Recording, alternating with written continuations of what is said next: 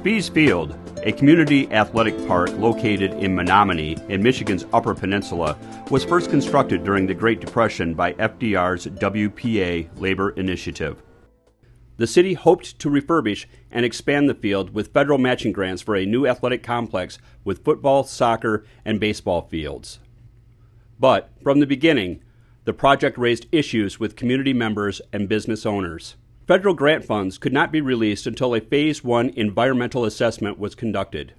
The wheels were set in place to build the park and obtain the money prior to having done the necessary environmental background checks, if you will. Seeking to have the federal funds released, U.S. Congressman Bart Stupak, husband of then Menominee Mayor Lori Stupak, confirmed that the site was clean to both the EPA and MDEQ. In 2002, the city of Menominee sought bids from local contractors for the field renovation. Joe Krygoski, a longtime contractor in Menominee, hired subcontractor Dale Pape to examine the field prior to submitting a bid.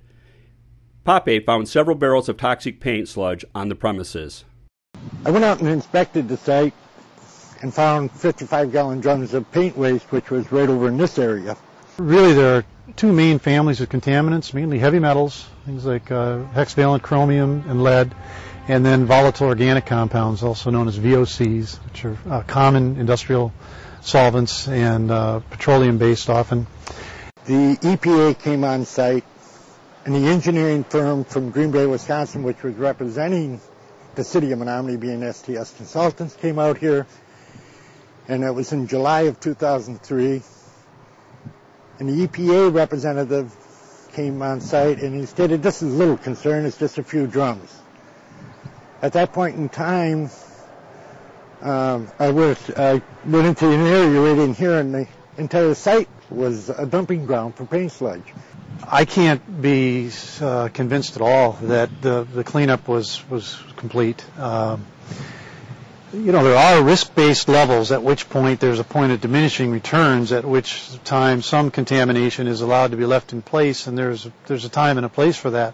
My review of this file would suggest that maybe they didn't quite finish the investigation part of the work before they began the remediation. That happens when you're kind of in a hurry and trying to get things done for whatever reason quickly, but I wouldn't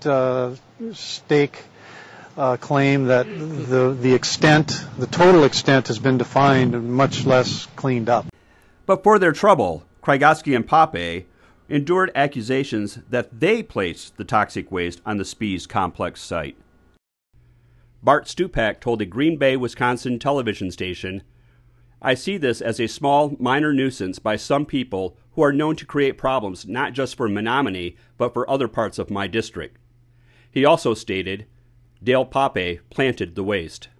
On July 3, 2003, the Menominee Eagle-Herald editorial board stated, "It strikes us that Pape probably should be considered as some sort of pollution superhero, since he seems to find contamination wherever he casts his eye."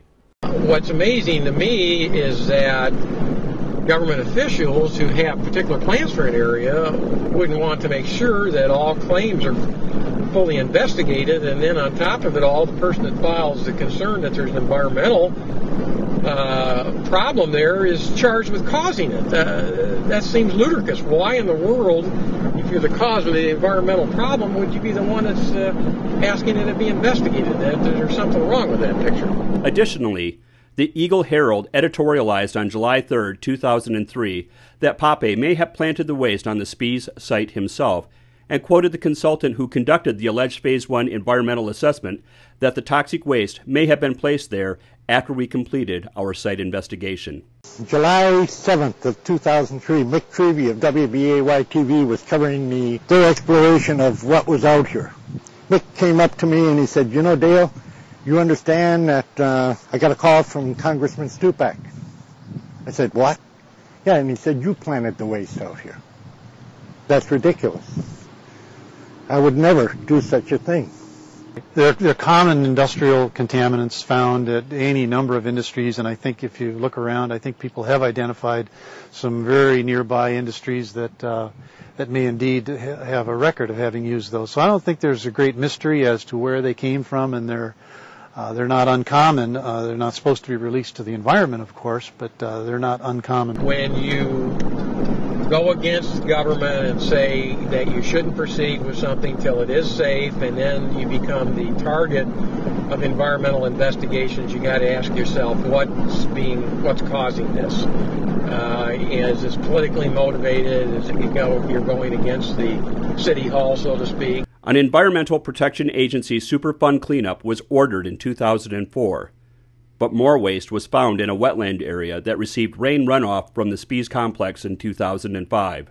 Nearly 600 tons of waste was removed from the site. Usually when you find a drum disposal area, it's been used as a dump for many, many, many years. It's not a one-time event. While Krygoski and Pape eventually were cleared of charges of placing toxic waste on the Spies complex site, an anonymous tip to the Michigan Department of Environmental Quality that toxic waste similar to that found on Spies Field was located at a gravel pit location owned by John Krygoski. On October 6, 2003, Congressman Stupak wrote a letter to Thomas Skinner, Region 5 Administrator for the U.S. Environmental Protection Agency, requesting that the EPA search other properties owned by Krygoski. The U.S. Coast Guard, the EPA, and MDEQ subsequently obtained search warrants for the property. How you doing? Pretty good. This is a search warrant site, sir. Who are you? I work for Joe. He told me to come and camcorder this. Yeah, but this is a search warrant site, and for safety reasons, we don't just let everyone just walk around here right now. Okay. What we're doing is we're trying to maintain the warrant, and these guys are making sure that everything is safe, but we can't just let people walk around here on a search warrant site, okay? Now, if you had active business here and this was an actual place of business today and you were doing something here and it was away from what we were doing and it was safe, that would be a different story. Okay. Okay? But right now we're not going to let just anyone walk around here, okay? So you're saying I can't be in this area? Right now, yes. Okay. All right. Okay. And your name is? My name is Rich Porter. I'm a special agent with EPA, okay? All right. Thank you. I think there were, by some accounts, between 15 and 30 or more federal, state, and local agents, both by helicopter, including the Coast Guard and the U.S. EPA, all swarming on a property. And your question is, have I ever seen that? Only in the movies. And I've seen some very significantly contaminated sites. Should that claim that there was contamination be investigated? Absolutely. That's the responsibility of the government to do that. And but the manner in which that was conducted certainly goes beyond what any reasonable individual would expect. And there was a verbal sign-off there that day that there was nothing to be found and that our conclusions reached in our report were validated, and then later the final letter came indicating that there was in fact nothing there at the gravel pit and that it was turned out much ado about nothing.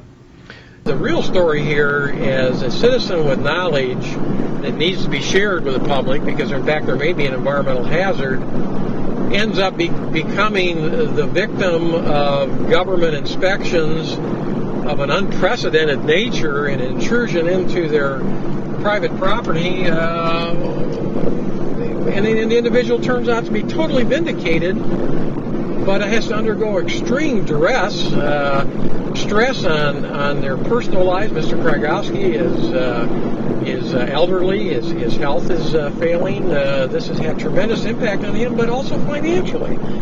And the government can bring about tremendous, almost infinite resources against an individual. So what you end up with is the message, boy, I better keep my mouth shut and I better not say anything that government officials might not like because I could end up paying a price for this. This has been a production of the Mackinac Center's Property Rights Network.